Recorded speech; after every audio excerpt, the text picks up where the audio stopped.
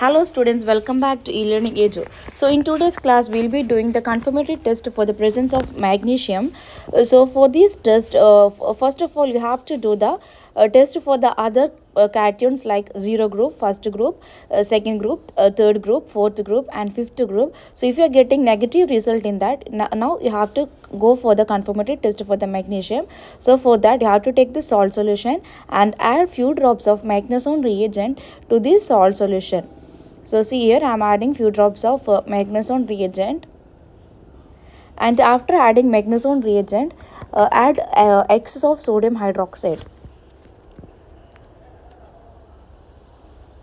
So this is sodium hydroxide solution. So you have to add excess of sodium hydroxide solution to this.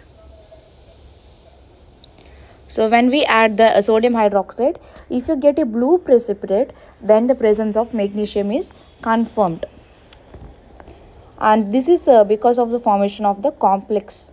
So here you can see the formation of a blue colored precipitate, right? So this means magnesium is confirmed.